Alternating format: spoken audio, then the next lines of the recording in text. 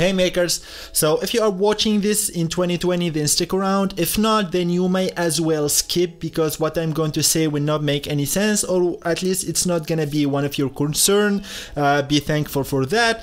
Now we all know that the virus is just taking over the world and we are in a very disadvantaged situation. Now we have two choices: either put our minds together and make solutions and not wait for the government, because let's be honest, they cannot help all of us, or we can just start using guns and basically decreasing the population. Now the reason why you're watching this video is because of this little guy that I made. Now this is an automatic soap machine.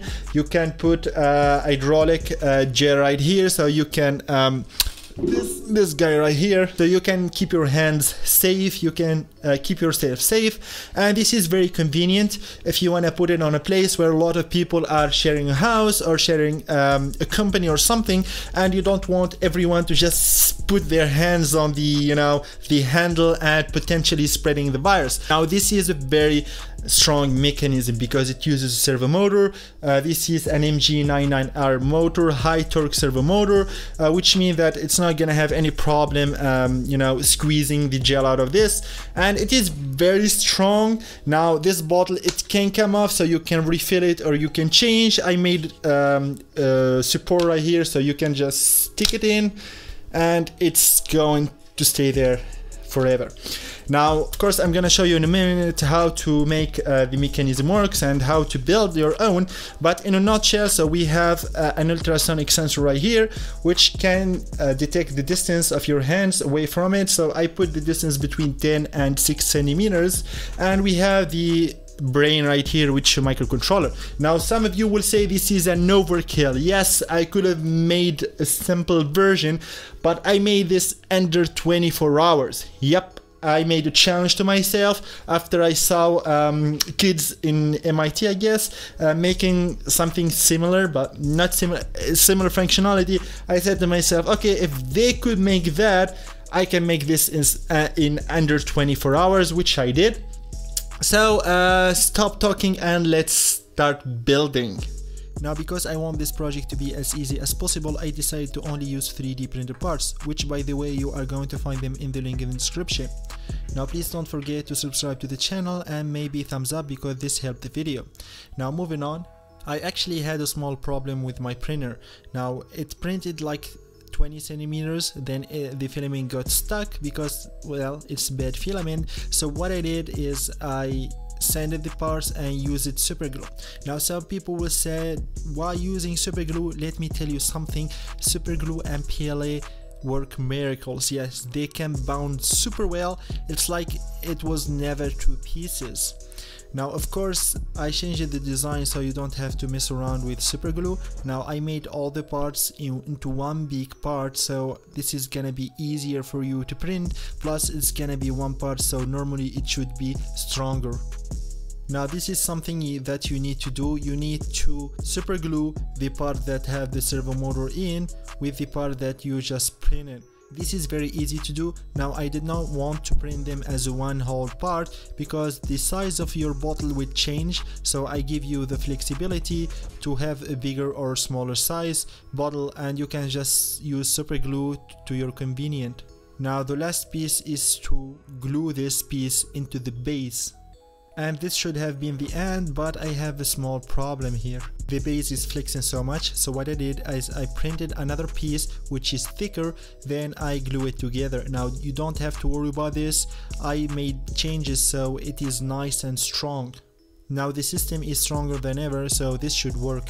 Because there is so much stress, I was afraid that this piece will come off. So what I did is I reinforced it again with super glue, then I used hot glue gun. Now hot glue gun and PLA, they work together in a very nice way, because let's be honest, both of them are plastic, and because hot glue is very hot, it actually melts some layers of the PLA, so it sticks and bounces very well. Of course, for more security you can use epoxy, or you can just print them in a very one piece, but this means that you will have a lot of support, aka a lot of wasted materials, which is something that I wanted to stay away from.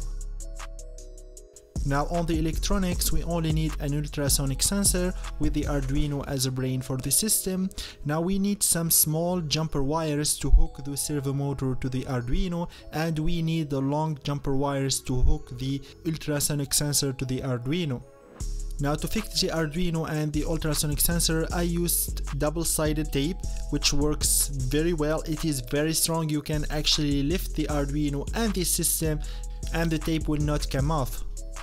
Now let's have a quick look at the code. Now we imported the servo library, we put trig and echo pins. Now we defined the our servo and we put it on pin number 6.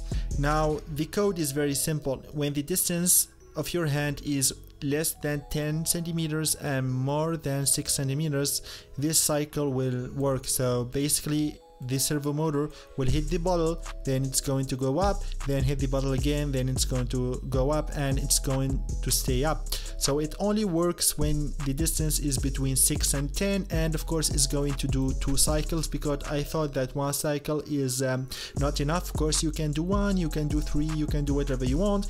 And how we calculate the distance is really simple. So we know that distance is equal to velocity multiplied by time, right? So we have time, this is duration, and the velocity is actually the velocity of sound. Now we divide this with 2 because we are actually measuring the time or the distance 2 times, so we need to divide it by 2, and this is how we get our distance.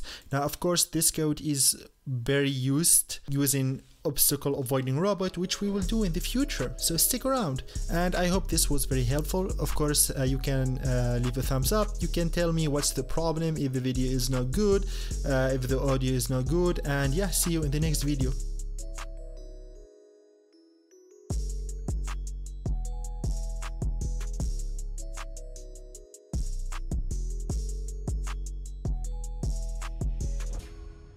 Now I hope you liked the project, and if you have any more ideas, put them in comment. If you have something, you know, to help prevent the virus from spreading, please put your ideas in comments.